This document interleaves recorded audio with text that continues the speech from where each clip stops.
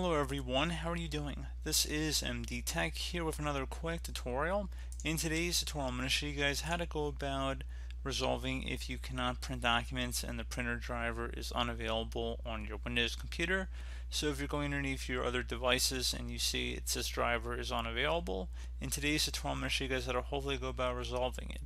So you're going to start by opening up the Start menu, type in Device Manager. Best match to go back with Device Manager right above Control Panel, so go ahead and left click on that. Locate whatever printer or piece of whatever printer or device you're having the problem with. So let's say it's a printer, we're going to go underneath Print Queues, locate the printer you're having the problem with, and then select Update Driver. Select Browse My Computer for driver software. Then select Let me pick from a list of available drivers on my computer. Select generic software device. Again, this will be applicable for whatever printer you're having the problem with, or device. I mean, it doesn't have to just be a printer, but we're going to go ahead and select next.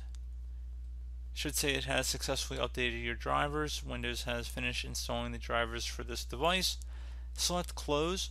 With just closing out of here, as well as doing a power cycle for whatever device you're having the issue with, to turn it on and then turn it off again, and that should hopefully be able to have resolved your problem.